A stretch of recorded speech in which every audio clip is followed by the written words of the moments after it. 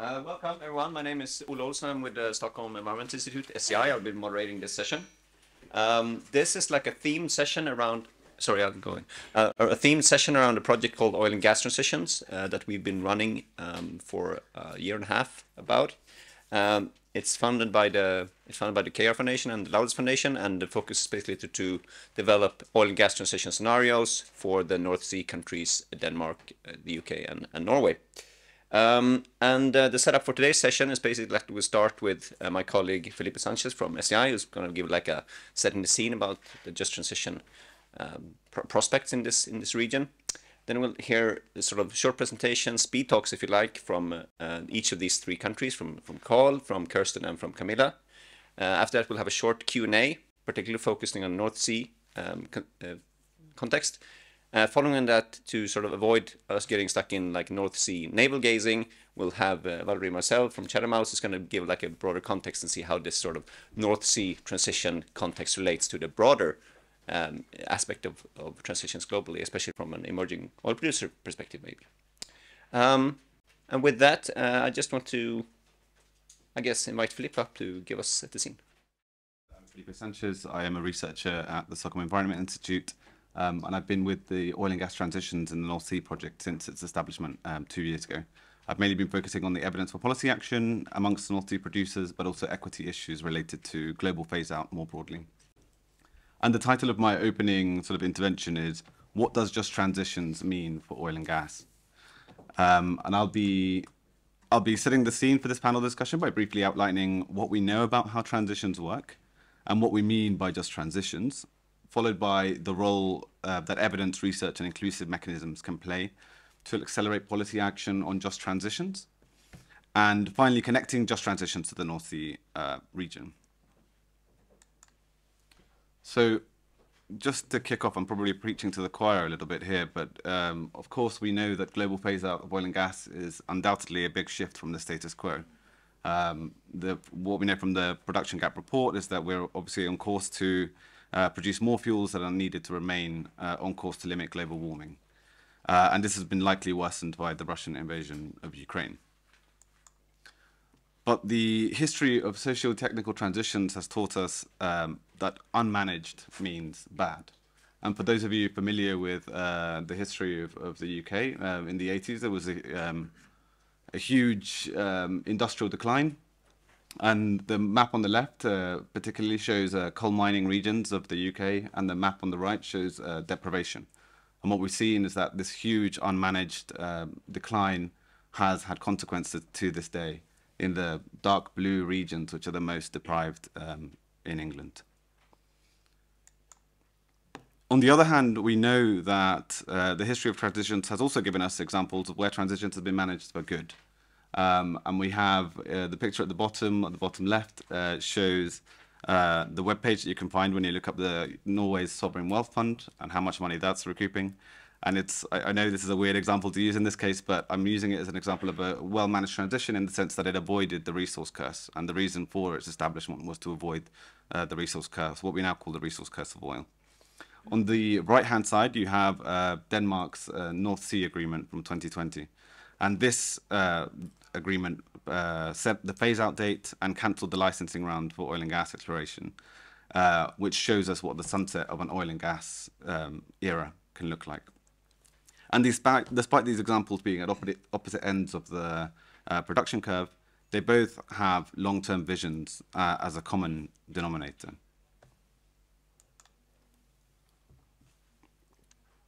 But what would make a transition away from oil and gas just? As Isabel and Gaylor highlighted in the plenary earlier today, there is no single definition that is set in stone. There are many conceptions of a just transition, but at their core, most conceptions seek to address the uneven spread of risks and opportunities that are inherent in socio-technical transitions towards post-carbon societies. In other words, they deal with issues of distributed fairness from the global low-carbon transition, particularly for people and regions that now depend on fossil fuel industries. And while there are different frameworks for conceptualizing a just transition, there's the International Labour Organization, OECD, the EBRD that we saw earlier today, our colleagues at SEI have developed 7 principles based on their analysis of industrial transitions, which we in the project have used as the anchor for our research. So I'm just going to run through them a little bit and give you a flavor. I'll just run through them and give you a little bit of flavor of what they each mean in practice for oil and gas. So the first 2 principles, we have actively encourage decarbonization and avoid the creation of lock-in, or carbon lock-in. And by this, if we link that to oil and gas, we're talking about the setting of phase-out dates, investments in clean technology, no new investments in oil and gas infrastructure. The next 2 principles relate to support for affected regions, support for workers, families, and communities. And if we think of what these measures look like for oil and gas, we're talking about investments in economic diversification, education, reskilling, urban regeneration. We also have cleaning up environmental damage without socializing the cost. So this is, for example, putting the polluter pays principle in regulation, planning, and decommissioning. Addressing existing economic and social inequalities. And here as examples, I put fossil fuel subsidy reform, energy efficiency measures. And finally, ensure an inclusive and transparent planning process. So things like local engagement, planning, and consultation. And evidence research and inclusive mechanisms can accelerate the policy action in line with the principles that I just outlined on the previous slide. They do so by providing improved understanding of complexity and uncertainty that a just transition needs to navigate and address, by bringing together diversity of perspectives and collective learning that comes with having the right stakeholders in the room. They bring aspects of procedural and also restorative fairness for vulnerable communities and marginalized voices. Mutual trust among stakeholders that comes from having respect for divergence and an appreciation for consensus. And finally, buying and democratic legitimacy for a transition. So how does this link to the North Sea? So we can think about the conditions that make the North Sea special. So we think about when we think about the North Sea, we know that it's a mature and dwindling offshore resources. It's characterized by capital-intensive exploration and extraction, and it has challenging environmental conditions. While at the same time, North Sea producers have the capacity to transition in terms of wealth, social safety nets provided by the state, and access to potential alternative sources of energy. In addition, they have the governance and legal frameworks in place, trust in political institutions, and constitutional democracies with traditions of popular political participation. And by bringing these things together, with the leadership that North Sea producers have played on global demand reduction, it makes sense that for North Sea regions to play a leading role in a just transition away from oil and gas. And I'll just finish with the words that I heard from an audience member at a panel discussion we hosted last year at COP26, which said, if North Sea producers can't set the right example, then who can? I hope this opening intervention has helped to set the scene for my fellow speakers.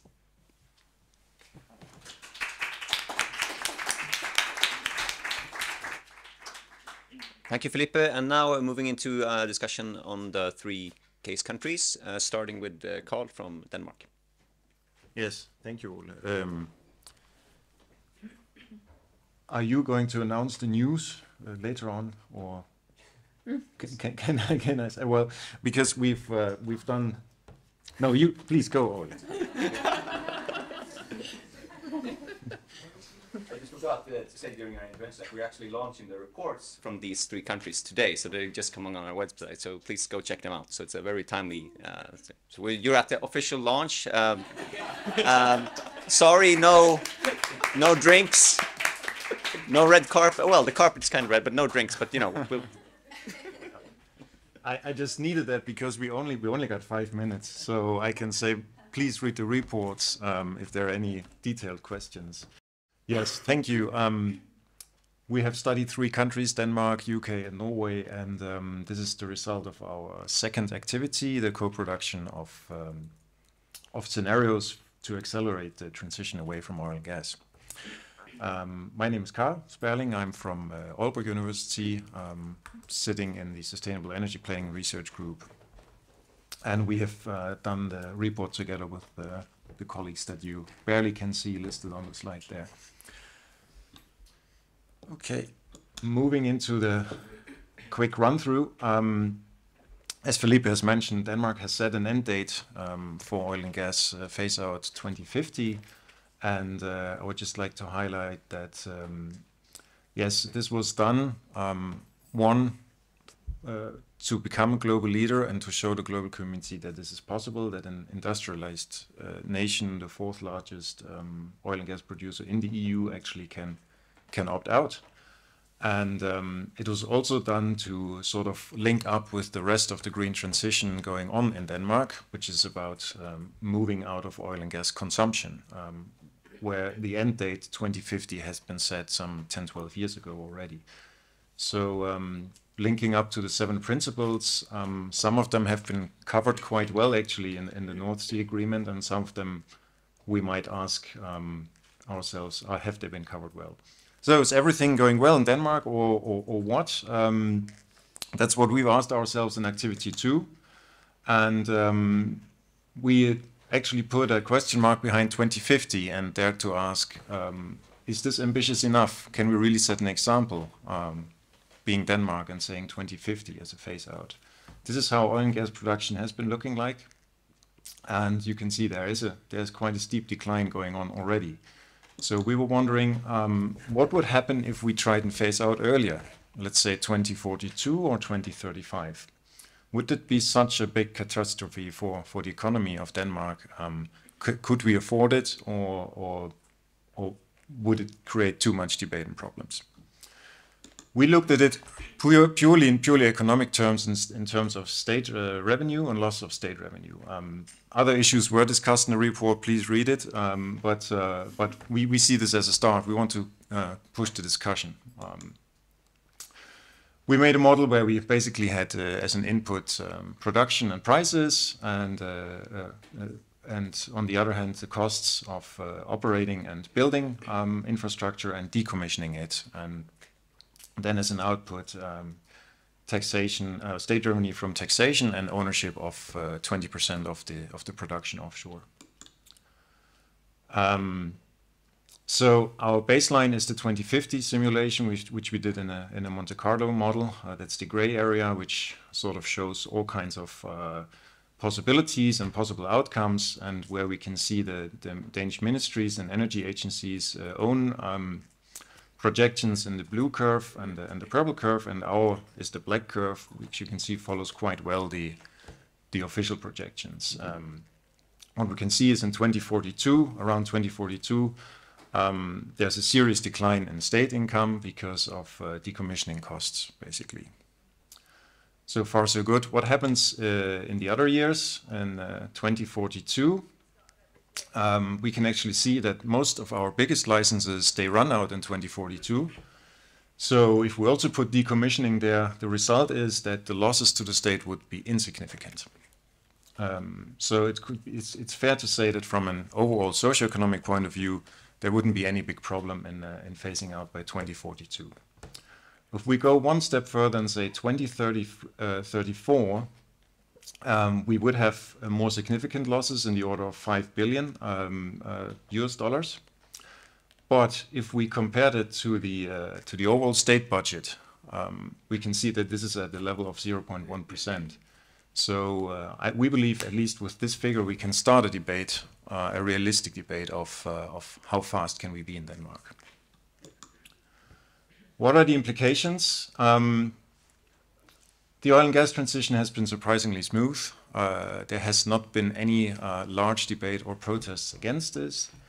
The climate minister announced himself that the losses in 2050 would be in the order of 1.7 billion US dollars, or as you can see, a very low share of the annual public expenditure. And another factor supporting is that we have one main oil and gas producing area that's around Esbjerg and the harbor there. But on the overall level, employment in oil and gas is fairly small in Denmark. One thing we were surprised about and discovered is that the workforce is rather versatile. So they keep moving between oil and gas and offshore renewables all the time. right now we are in a recession in offshore renewables, so they're moving back into oil and gas. And that's a particular Danish thing, I would say, that people working offshore are being educated to be able to work in both sectors. Yeah, simultaneously during not this year, but during the last years, renewables have been booming. So so there has been sort of this welfare net for the workforce. And Esbjerg itself has been going through these changes a couple of times. They went from fishing to oil and gas and now to offshore renewables. So there's not a strong cultural identity with oil and gas there. Yes, even political support, you might say.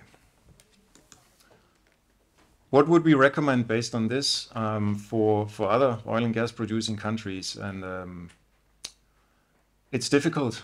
I can see that it's not easy, but one thing that we think worked pretty well was that in 2019 the minister gathered not only the green technology industry but also the oil and gas industry, and they created what they called 13 climate partnerships, where he gave them a task and said, we want to reduce CO2 emissions by 70% in 2030.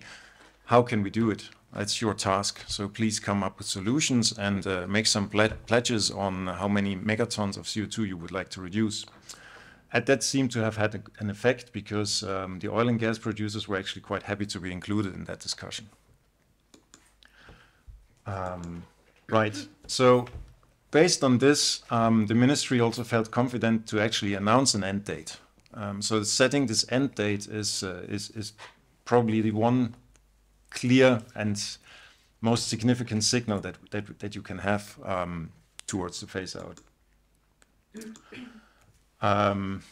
But of course, an end date should also be set so that there's enough time for adjustment. It shouldn't feel too overwhelming. 2050 certainly is not overwhelming at all for Denmark, in our opinion. While you do it, there should also be a discussion of how to compensate losers, and that has certainly been started in the North Sea Agreement. There's been funding going into CCS and energy islands and renewable energy development offshore based on the infrastructure that is already in place in places like Esbjerg. So there has been funding going into harbor expansions and things like that for Power to X and shipping offshore wind turbines in the same agreement. And this is my last point, Olle. Education and re-education has been key and is something that is being quite heavily debated, especially in the oil and gas producing region around Esbjerg. There's actually seems to be a lack of skilled workforce for renewables at the moment. So we actually might run into the opposite problem, that we don't have the problem that we cannot re-employ oil and gas workers. We have too few of those skilled oil and gas workers that could carry on the renewable energy development. With this graphic recording from our co-production workshop, I would like to end and say thank you. My name is Camilla. I'm a researcher at Fafo, the Social and Labour Research Centre in Oslo. And I've been co-writing this report with a number of colleagues from the University of Oslo and Multiconsult. One person is actually a former MP from the energy, so co-production even on that level. I'll come back to the title where we provocatively ask if accepting a net zero pathway is a way of avoiding a phase-out scenario. The Norwegian oil and gas situation is very different from the Danish, and it comes also from a history of a very successful transition to oil, which is also important to the cultural idea of where we come from. So in a way, how we managed oil in Norway, it has been a social and economic success, which also means that it's extremely significant today and therefore also challenging to move away from. So as you see, there's 28% of the GDP, 20% of our state budget, 200,000 workers are related to, depends a little bit on what statistics you use, but it's up to 6% of the workforce. So it's very significant. But it's also providing 27% of our emissions are from production. And this is specifically oil production. It's not consumption, because the main consumption is from hydropower, and transport is separate. There is already a projection that oil and gas will be in decline. However, that is not very strongly reflected in the public discourse. We have relatively ambitious emission targets, also as Norway wants to be kind of a climate leader in the global setting. This is not necessarily followed with very concrete and operationalized policies, but things are happening and moving very quickly here. The general phase-out plan, there's no phase-out plan. The narrative that has settled with the current government is that we will develop, not wind up. So the end date discussion is avoided by all politicians because it creates polarization and a lot of resistance. However, this develop, not wind up is a bit unclear. And the general idea is also, there's a lot of reference to, because we are the greenest, most social and most democratic production, and given the current situation with the energy crisis in Europe after Ukraine, we should basically continue. However, we did this backcasting exercise. We gathered stakeholders from policymakers, from civil society, that is unions and environmentalists, and from the industry. And we had a 2-day seminar where we first discussed or asked these stakeholders to discuss concrete milestones and to get to a net zero or phase out. Also discussing which actors had different responsibilities and what kind of barriers and opportunities came along the way in order to achieve a just transition to these two hypothetical visions. And for us, it was extremely important to emphasize the hypothetical, because the stakeholders do not embrace the visions necessarily. We also had an artist who followed the process, and this is her takeaway from the two discussion. And as you see, the net zero vision is relatively optimistic. People are going in the same direction. There may be some hurdles, but we're getting there. Phase out, not so easy. So concretely, when we discussed the phase out, we asked the stakeholders to relate to this this visual where you see here it's based on the statistics of Norway projection of oil production, where you see the blue line is the difference between the projection and an actual phase out. And the stakeholders, rather than saying how to get there, they were more concerned about the effects of that. First, it's important that all of them agreed, if we are getting there, we need an immediate political intervention, i.e. a ban on any production by 2050. And most of the discussion beyond that was on all the problems economically and socially that would emerge from such a ban. And you see the stapled line where they say they would fear that there would be an increase in short-term production to compensate for the loss of the long-term potential here.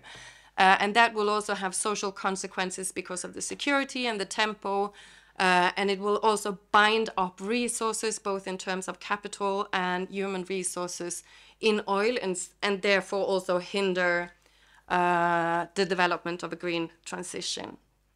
I'm rushing a little bit here. However, when we came to the net zero pathway, there was an agreement and a perceived kind of embracement of vision itself, and we've seen also even the oil fund last week said that they will adhere to the net zero by 2050. So the idea to get there is relatively coherent in the Norwegian politics, and there's two defined kind of responses that needs to be. And this is the timeline used this time is based on the IEA's projection of net zero pathways. And when it comes to the offshore wind, that means that the production, to compensate for the production emissions in oil and gas, we need to electrify the installations offshore. And the idea is to roll out offshore wind quickly. The challenge here will be onshore electricity and energy crisis as we see now, that this kind of rolling out windmills offshore can also disturb the electricity market. Offshore CCS needed. Quick to the... I've tried to distinguish between what comes directly from the stakeholders, and the blue is more from the research team. There's a very strong sense that this kind of exercises are useful, and it needs to be very specific in to set a target and to identify milestones along the way, and that has potential to be used in policy settings. However, some of the politicians are like, we're in a 4-year cycle, so that's also impossible.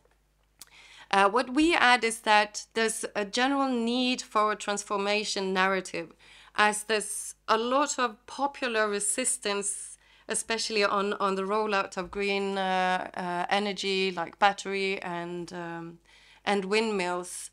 And there's a need for coherency and very clear and unambiguous targets in this. So basically a need for operationalizing the goals. There's also a critical point at 2030 now with the decline of oil, which will also mean a decline in employment. And it's insufficiently kind of used in the public. There's also this expectation of popular resistance that they acknowledge.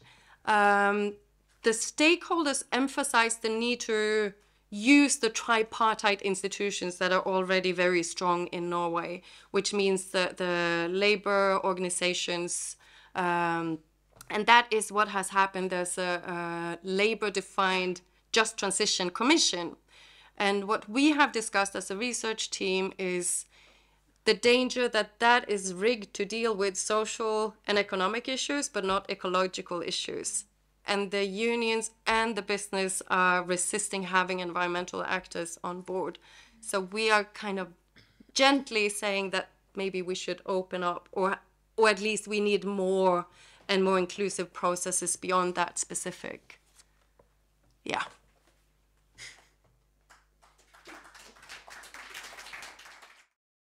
My name is Kirsten Jenkins. I work at the University of Edinburgh, and I think it's fair to say that our presentation or our report is a bit of a Scotland-UK fusion. I'm also the person responsible for suggesting that we talk for 5 minutes each, so sorry for the rush. And what I will say too is I don't think this is going to be the most uplifting presentation you've ever seen in your life.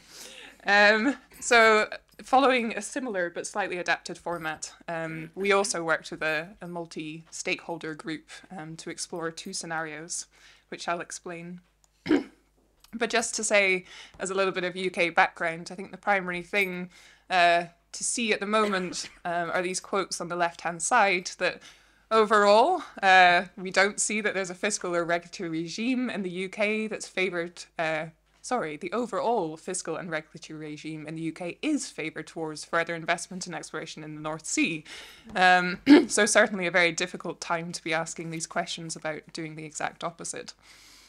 And we're also very clearly saying that the UK government has neither a just transitions policy nor a governmental body committed to achieving its goals. So this is language that is pushing against an established want to not hear anything about the just transition to some extent, despite language popping up within the UK context, particularly through the Welsh government and the Scottish government. Despite that, there are, of course, ambitions to be net zero. There's a complex network of production and import and export, and there are some positives, you might argue, around emissions declining and being decoupled from economic growth. But still, I'm sorry, I'm going to try and make it uplifting. I can't. Not on this slide.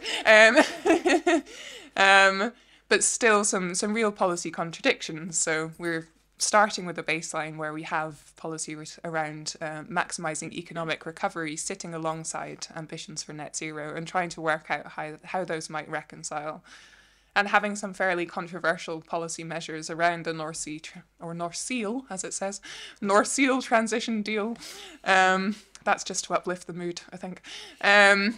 Which, you know, has been widely criticised in the way in which it was created and enacted. So, again, a really pertinent time to be asking these questions, but one in which we faced a series of challenges engaging with our stakeholders. So a bit like Norway, we came up with 2 potential scenarios, and these scenarios were, in the same way, extremely hypothetical. They were there as straw men, as discussion points to provoke, but certainly not there to presuppose that any one of these futures was more desirable, or to lead people into any particular policy pathway. They were simply there to start our discussions. So on day 1, we discussed what we have rather badly named the median anticipated pathway. We tried to come up with something catchy, but 3 academics in a room really doesn't lend itself to that.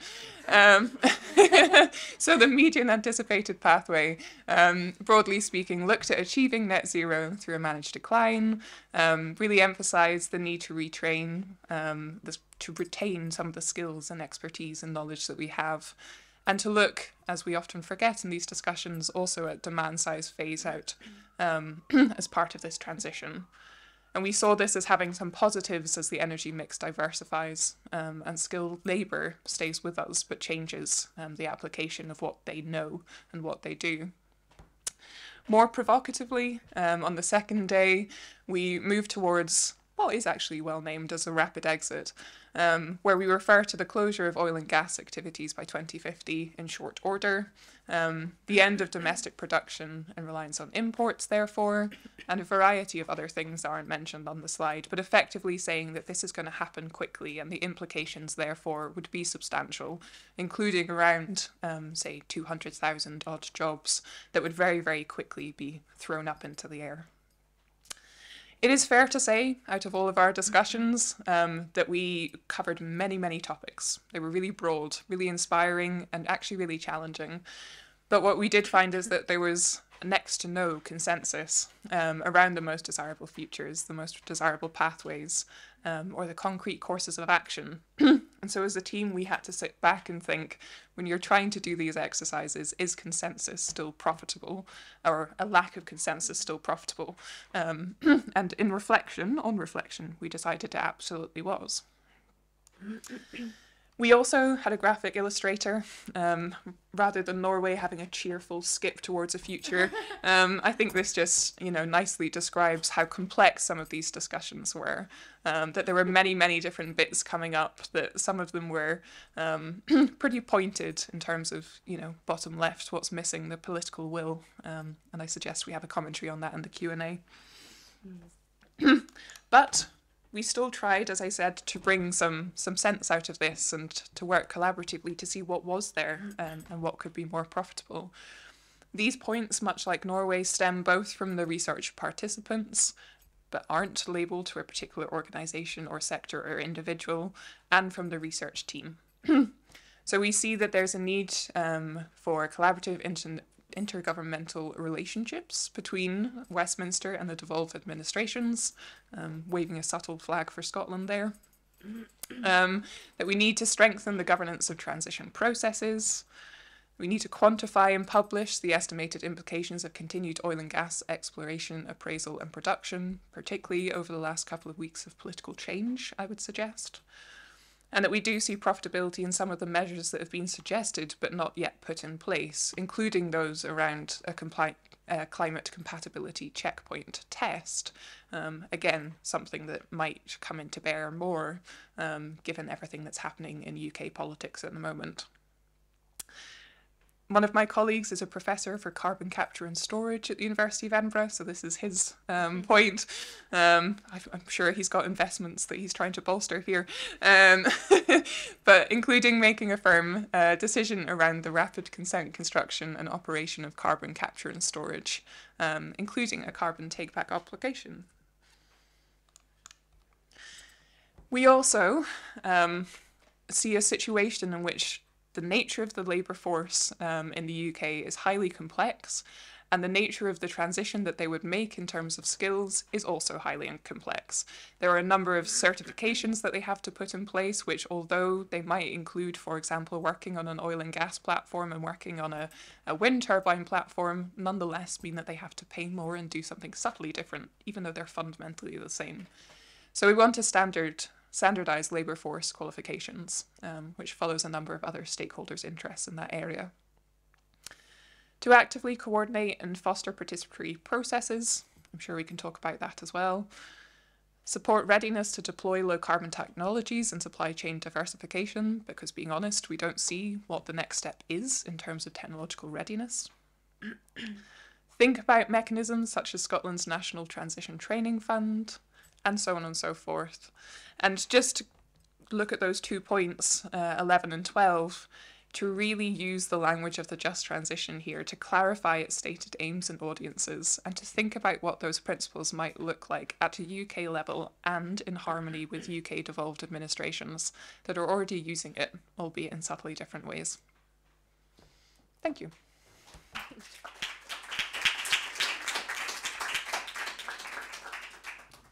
Thank you, Kirsten. Now, so what we'll do now is we'll have a short Q&A about specifically these presentations, and then we'll let Valérie give a talk. So, are there any questions about the situation here? Yep. The gentleman up there. Yeah. Thanks very much for the presentations. I've got 3 points on the UK one. If that's okay. Is there a necessity to maybe separate oil and gas, because UK, about 80% of oil is exported, whereas about 40 to 50% of gas is used domestically. So the kind of discussions about energy security and national security seem to be, in the terms of oil, about kind of company security. And it feels like gas might be a bit of a different conversation, so I wonder whether that's something to consider. Another point is whether public ownership is something to consider for just transitions as well, although in the case of Norway, it's obviously public ownership isn't necessarily going to translate into a fast just transition, but I wonder in the UK context whether that's something to consider. And also the renewable infrastructures. A lot of the renewable infrastructure is being tied into offshore oil and gas for platform electrification. And so I was just wondering about, is there discussions about separating those as well? So, Kirsten? On the first one, oil and gas separation, to be quite honest,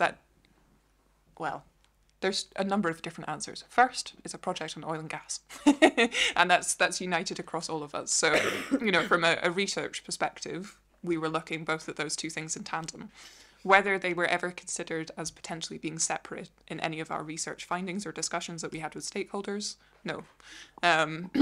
They seem to be very much tied up, albeit with different export natures, albeit tied up in a system of production and operation, as far as we can see, that people struggle to disaggregate. Whether Ukraine changes that, because we see these, gas supply dynamics in particular, is a separate question. And whether things like demand-side phase-out, including of off-grid oil-fired homes, changes that discussion is something to be seen. So you're right that it's maybe a profitable avenue to explore. Public ownership did come up in our discussions, particularly around that rapid exit. But as I mentioned, there is zero consensus on that. I think it's one of those things that keep on, subtly emerging in UK politics, but doesn't have enough power behind it to become a realistic option yet. And also an interesting context in which we would look back at previous transitions historically in the UK and say, what were the failures of public ownership then? Because it's not necessarily a silver bullet, which means that things are done better.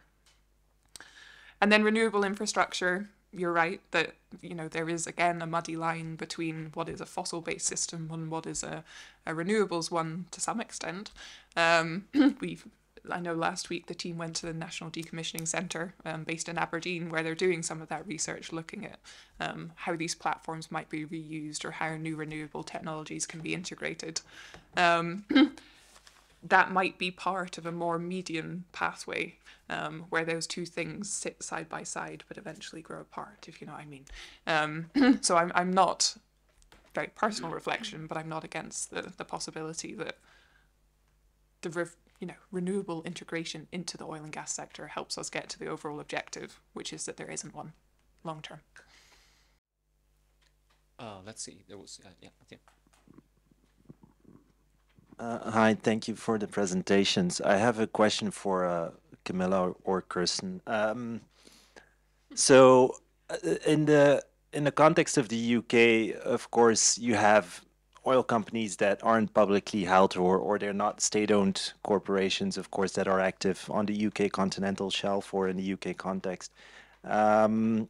It's mostly private companies, Shell, BP, but also private equity-backed ones. But of course, in the context of Norway, we have Equinor. So I'm just wondering, how does that change the picture of the political economy of phasing out oil and gas in these two different, I guess, political economy contexts? Camilla, you want to take this? I can start. I think the whole question of state ownership is interesting and should probably be seen in a historical context, because we have very strong state ownership in hydropower, and that was also the model for building state ownership in oil. But this was in the 70s, when state ownership and nationalism was cool.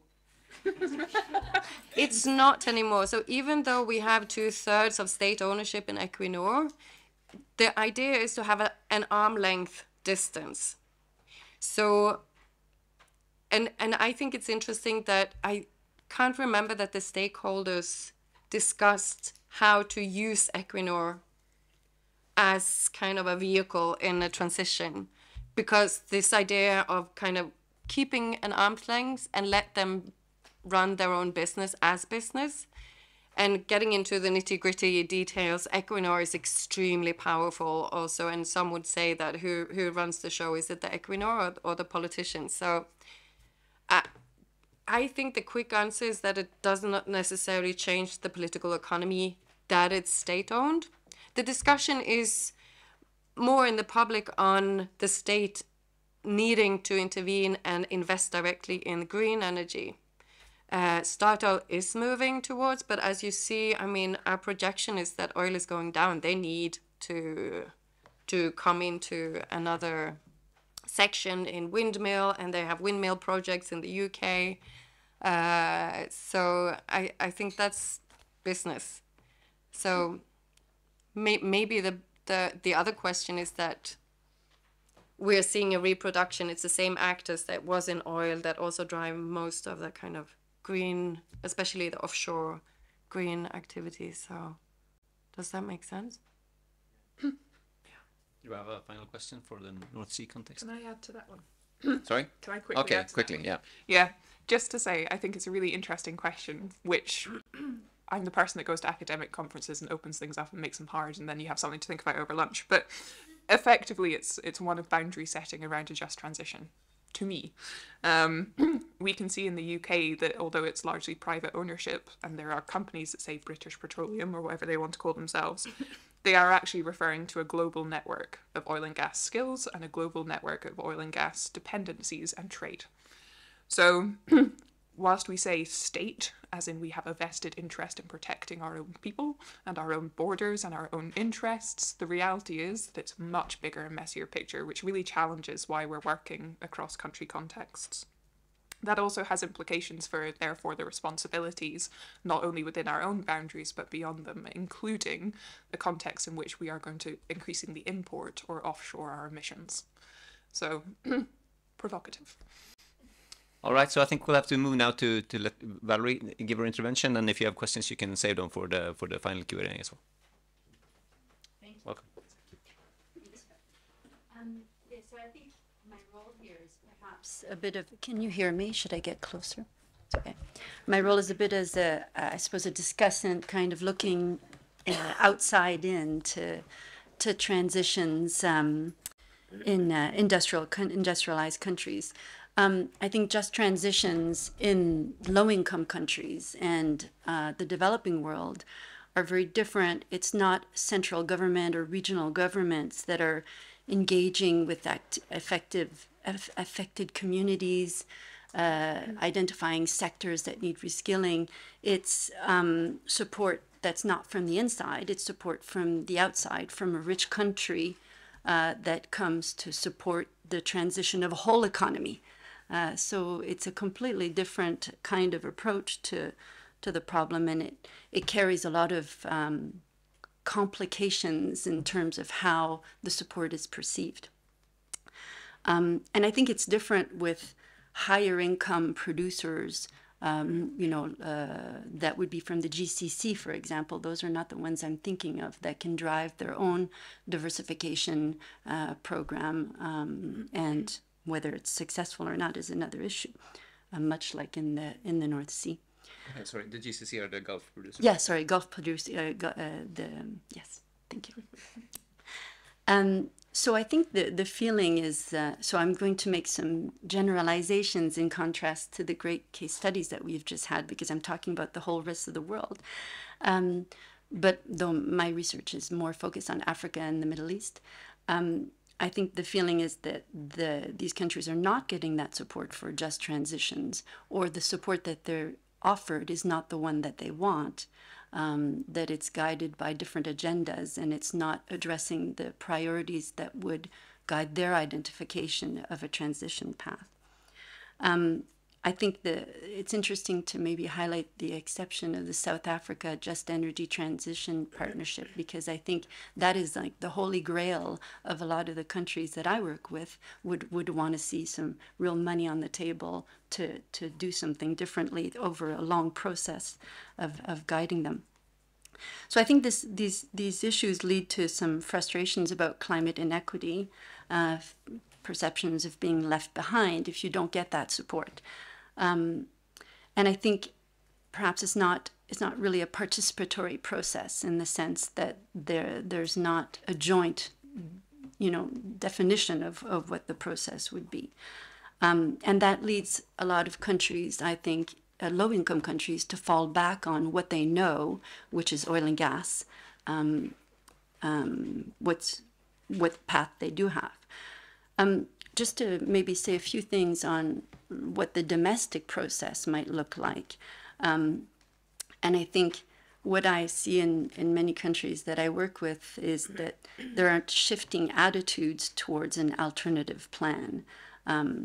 There may be popular concerns for doubling down on oil and gas, popular concerns for climate impacts. An interesting example is Algeria, where in 2017, I think it had laid out a transition plan to 2030 that included a real boost of solar power. That was mostly driven to free up more gas for export because the domestic users were using too much very subsidized gas. Then the Iraq revolution led to a leadership vacuum, and without leadership you can't drive that kind of transition plan. And then the Ukraine crisis led everybody from Europe to line up outside the Minister of Energy's office to express their interest in doubling down on gas investments and oil investments. So the process is somewhat derailed, but not completely. And I think it's not derailed completely because there's a popular expectation that they should be transitioning, that they should have a plan, and that they do really live like we all do in Europe with the climate impacts that are just at an individual level. But with all that, I mean, I'm generalizing again, but I think what's missing is reform coalitions. There are vested interests in the rent that oil and gas produce and what you can buy with that rent politically. And so I think, you know, we were just asking about national oil companies. I think are national oil companies in these countries agents of change, or are they putting sticks in the wheels of change? And I think that's actually a really critical issue for finding, having an ability to adapt and to think to have those vested interests in that reform coalition change. Just quickly to maybe note a difference between established legacy producers and new producers. I spoke a bit to this yesterday, but the emerging producers are very different in this discussion. They don't have entrenched dependence. They don't have fiscal dependence on the petroleum sector. They are diversified, so you wouldn't be talking about a decarbonization plan because they have almost no emissions.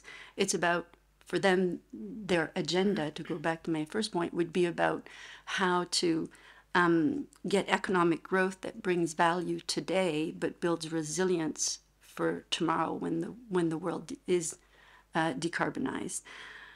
And they have equity concerns because I think the you know, what we were hearing yesterday from Fergus about, you know, the new norm about establishing a new norm about no new oil and gas obviously targets them very directly. And so they see a withdrawal of technical assistance and public funding for the pathway that they want to take. And the problem is that it isn't accompanied with a sort of a provision for an alternative or a pathway that can get them gradually from where they are today and where they need to be tomorrow. And so I think that's has some echoes with what we heard from the other cases. Thank you.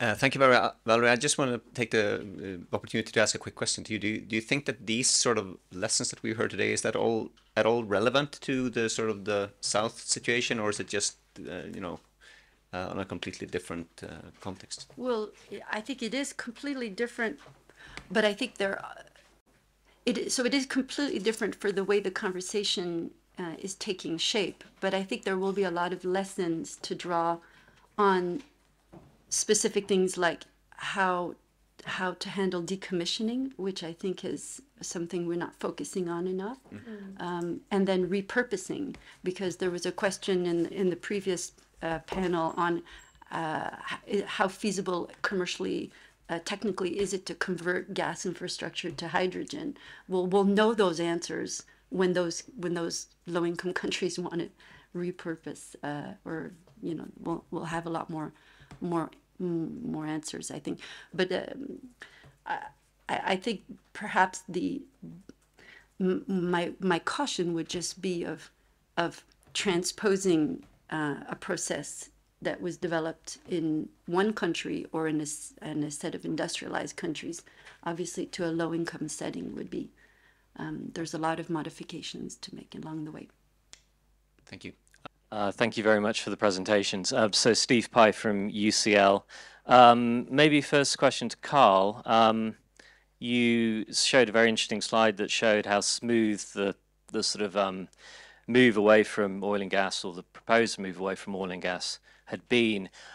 Are some of the same industry players operating in the Denmark context that are in other country jurisdictions who are providing more resistance in other areas? So it would be great if you could reflect on that. And then just a broader question across the countries. Was there any discussion in terms of just transitions around Scope 3 emissions, production gap report, and did that influence the discussions in any way as to how stakeholders responded? Thank you. Right. Karl? Yeah, should we respond? Okay. Yes, thank you, Steve. So I had a comment to the question on public ownership, which ties into your question. It was curious, it wasn't stated directly in any of our contexts to the stakeholders, but what happened in 2017, 2018 is that the majority state-owned company Ørsted sold their licenses to Total Energies and the other big oil and gas producer, Maersk. I think the year after, sold their licenses to Ineos, a UK producer, or it was the other way around. I don't remember. But and the interesting about this is that as Denmark went from majority public ownership to majority private ownership, this seemed to have opened the way for the North Sea Agreement. So this is the complete opposite of what we've just talked about before, that public ownership might spur the transition, and Denmark was the other way around because, and again, stakeholders were very reluctant to talk about this, but I think it's just an economic issue because it accelerates the decline in state income. Then to your question about the industry players, well, Total is in the middle of it, and they receive hundreds of millions in funding for developing power to X and offshore energy islands and electrification and CCUS.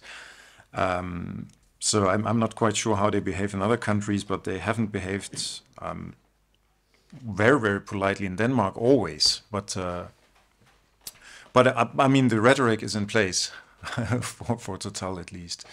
Apart from that, there's a big discourse on electrification of offshore. And I think that was used to sort of bait the oil and gas producers and say, well, you can get electrified with offshore wind, and this can make your production cleaner. So it was kind of a trade going on there. Yeah. Let's see, Fredrik. Oh, sorry. Oh, yeah. Short reply related to the Scope 3 question. Scope 3 was explicitly part of the net zero vision, so the actors were asked to make a plan accordingly. I don't know if it would be bulletproof, but yes. So, and I also have another comment about Reef later. And in the UK, no, it didn't come up. We didn't get to that level of granularity. I think drifted off into big meta issues, but not that one. Well, yeah, in Denmark it was, well, in terms of the North Sea Agreement, a ministerial committee actually looked into this, and their conclusion was inconclusive, which was good enough for the minister to go ahead. All right, now Fredrik, finally. Hi, Frederick Bauer at Lund University. So just connecting back to something that was talked about in the plenary this morning about sort of who's in the room and thinking about the value chain, right? So both sort of suppliers and suppliers of the suppliers that are affected upstream, but also downstream, and there we're seeing sort of massive interests. You mentioned Ineos, right? So chemical company buying up enormous parts of the North Sea infrastructure in both Denmark and the UK. So did you, in your, I mean, how did you talk about the sort of changes of the value chain? Who is to be part of any conversation about the transition? Sort of how that affects actors in the value chain, both upstream and downstream. You know, should they be included? Should they be supported, compensated, or was it all very focused on those that are the oil and gas firms today? Is that for everyone? Mm-hmm. You make it fine. You go ahead, Kirsten. Oh, I just volunteered myself. Yeah. Should have stayed quiet. It did come up, but it comes up in a number of different ways. I think in the way that you've just articulated, as in upstream and downstream value chains, but also in terms of secondary and tertiary not oil and gas companies. And I mean that by saying that obviously these systems of production and oil and gas are happening in particular geographical contexts. So if we look at the UK, you've got Aberdeen, you've got Shetland, you've got the north of England, and we were seeing discussions, therefore, not only about value chains that went internationally across energy infrastructure, but also hoteliers, restaurant owners. People in nail bars actually came up because people don't have as much money to spend on the luxuries if, you know, they're going through a series of boom and busts. And so it refers to a much wider conceptualization of a just transition as being place-based and also systems-based. I think we also have an imaginary that we've tried to tackle really head on, that when we talk about oil and gas workers, it tends to be the person in kind of, you know, a rubber suit on an oil turbine, or someone working in a lab on an oil refinery platform. But actually we were seeing that, you know, helicopter pilots are certainly part of this. You've got the medics working in different rigs and hopping about the North Sea. And so there's a value chain very infrastructurally, but also in terms of human capital that has to be accounted for. And when we're thinking about who the workers are, we need a very diverse lens on that. To make that more tangible, sitting alongside all the work that we're doing, there's a special issue on oil and gas in the Climate Policy Journal, which looks at some of these value chain issues and which Valérie is contributing to. So I welcome you looking at that. Camilla? In the exercise, we explicitly invited throughout the value chain in business, and kind of the talking point is also for the supply industry to create a value chain in CCS and windmills, etc., and to be part of that. So it's an explicit target. And in the Norwegian discussion in general, it's the supply that is the hub of employment and that are more vulnerable short term, and they say they need someone to ask for and demand green issues, and that's where also they want the state to invest. So it was very much there.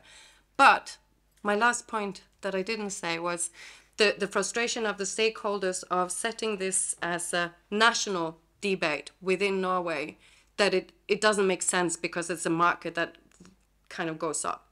From a Norwegian perspective, that generally means that we have gas and you want it, so we should continue. But it also doesn't relate to stakeholders, and I missed that a little bit in your intervention, because I think what is interesting here is to identify and different stakeholders and have a conversation with them. But that can also go across countries. And meeting with these, it's like, for me, I'm a labor researcher, having workers talking across, but also identifying that these value chains are going across countries, not only in the North Sea, but down to the global south.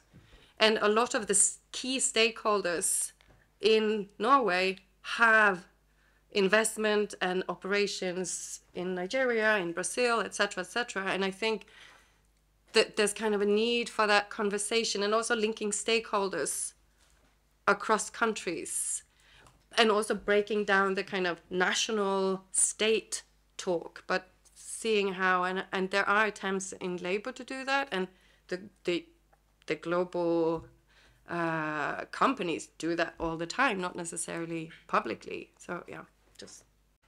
I remember seeing in the map yesterday was a presentation about Guyana, and Equinor was prominently featured in Karl. Yeah, I think it's a very good question. I mean, the closest to including the whole value chain that happened in Denmark was through the climate partnerships, actually, in 2019. So that was like but that was the complete energy producing, using, converting industry that was collected in these 13. I would just like to mention one example that I think is quite interesting. It's a smaller supplier from Esbjerg, Semco Maritime, and they sort of illustrate this versatility quite well, because they are both in oil and gas and in offshore wind. So what happens is that they progressively move more towards offshore wind, but they also have this sort of welfare model where they say, well, retiring oil and gas workers can sit at the office and, you know, work a little bit on offshore wind. We don't fire them because just keep them in the company. So there's this sort of integrated model, which is interesting because they are local. And I think you wouldn't see the same with a maybe more global supply company. And what they did note, though, is that the effect on small workshops, smaller welders below 10 employees and so on, that would be more pronounced because they don't have the same flexibility. But the extent of it is still unknown, actually. So we'll have to see. So I have one question for Camilla on the Norwegian. I'm Guri Bang, by the way, from the Norwegian University of Life Sciences. So it's related to what you were talking about, the workforce, and you mentioned specifically this strong role in Norway for tripartite negotiations. And so I was wondering whether you could sort of reflect on this emerging rift that we see within the labor movement in Norway with the labor organization LO in sort of a state where there are conflicting coalitions on this topic of supply side climate policies, and whether that's the case also in perhaps in Denmark. I don't know, not so much in UK, I would guess, but yeah, thank you. Thank you for a very big question. Yeah, that's kind of background. The oil workers unions in Norway are very powerful, but they're a minority within the workforce. So even though but within the union movement, or the LO, which is the kind of the biggest confederation, there has been a history of having issue ownership. So, and LO is a very political union, and they have political decisions in their congresses. So on industrial politics, industrial unions have had the final say. However, on climate change, public unions and trades union come in and have different perspectives, and also claim ownership to climate change in a way that challenges this idea of issue ownership. So I think this has peaked the last 10 years in the three congresses. 2017 was particularly difficult, where the industries even said they would leave if public unions stood on their decision to protect the area around Lofoten. But it ended up in a compromise.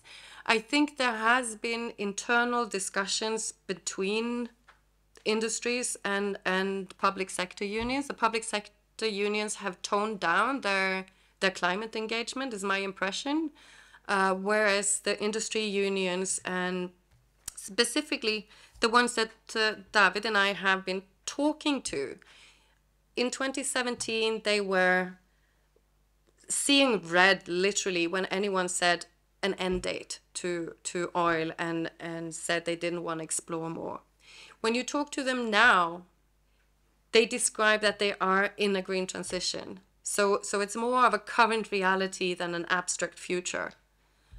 So now it's more a discussion on how that transition will go than to avoid it. So I think there's a change on both sides of the, but it's there, and it's a challenge. And I think the power of the union is still on the industry side. And yeah, I think that's the very old. Let's see, a final question here, maybe. Thanks. Hi, Felix from ETH Zurich.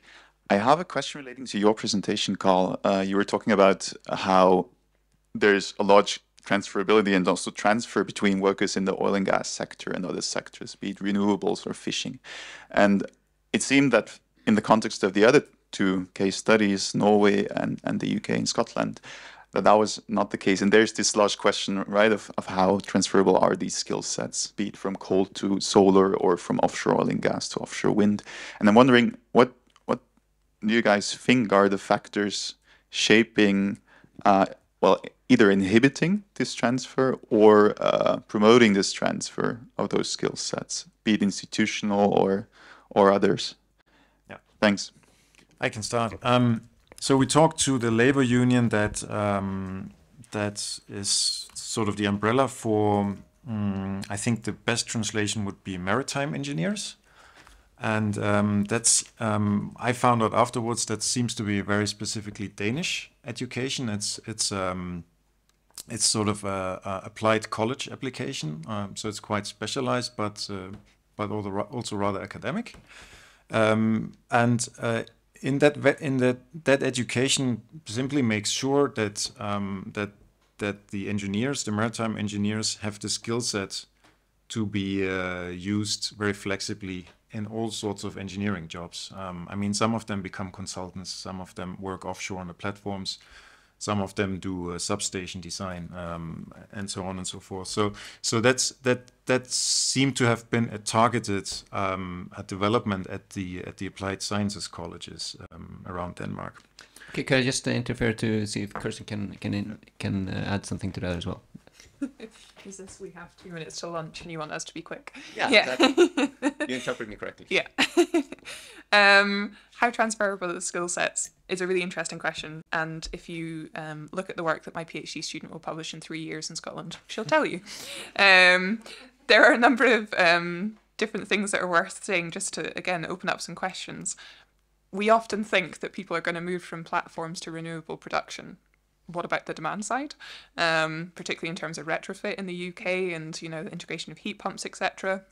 But also, what about the potential that they don't move into the energy sector, and that we develop new economies and new new technological options that aren't around this? And I have another student that's done that in Louisiana and said, oh no, they might imagine an oil and gas phase out. They don't imagine a renewable future. It might be something altogether. So there's a whole bunch of normative assumptions that we're putting in place that might not stand true. Can I just say quickly, there is a class issue going on here. Lower skilled workers are more in trouble than engineers. Mm-hmm. And it's a question of, either way, you need training. Who's paying for that training?